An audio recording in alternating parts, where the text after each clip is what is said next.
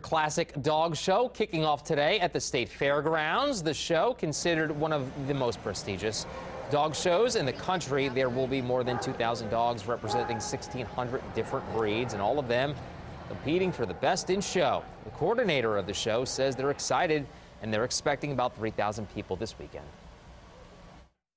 We have 45 vendors in here that has dog stuff, people stuff, everything. And we have jewelry. We have a mind reader.